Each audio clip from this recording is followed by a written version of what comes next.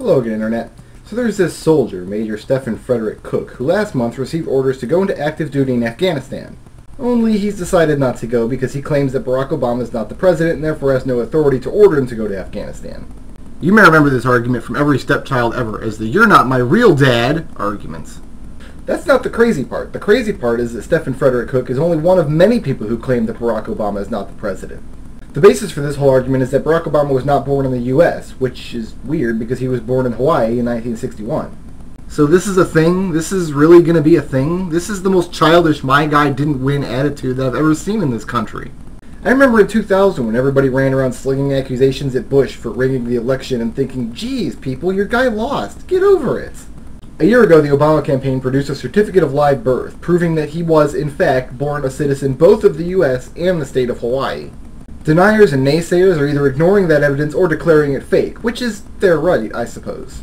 Major Stephen Frederick Cook can argue that at his court-martial. I wish him the best of luck. But mark me, dear subscribers, I didn't come here today to talk about politics. I came here to talk about something much more important. Board games. This is Crack the Case. It's one of my favorite board games, and probably one of the best board games ever made. See, what I enjoy about games is the strategic aspect, the sense of, does this game have good rules, and can I get better at it? But many people prefer the social aspect of games, the sense of, is this game fun to play with other people, even if I don't or can't win? Remind me to devote a vlog someday to the topic of strategic versus random elements in game design.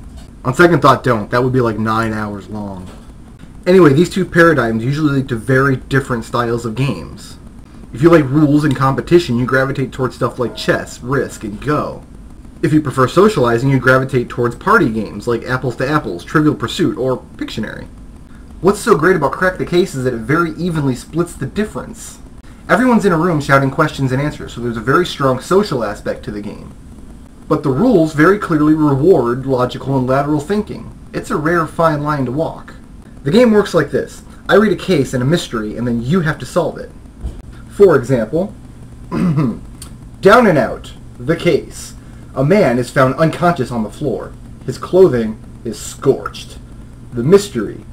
What happened to the man?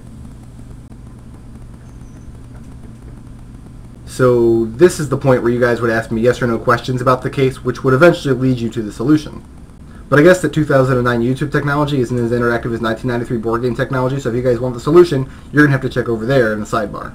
Anyway, about my copy of Crack the Case from a guy on Amazon Marketplace who lives very close to me because I thought that would ensure swift delivery. I didn't count on quite how swift, though. I got a knock on my door that very day because the guy decided to just drive it to my house and save us both the hassle. On a Sunday, no less. Super Bowl Sunday. So yeah, Crack the Case. It's out of print, so you'll never be able to find a copy, but at least now you know it exists. See you guys next week.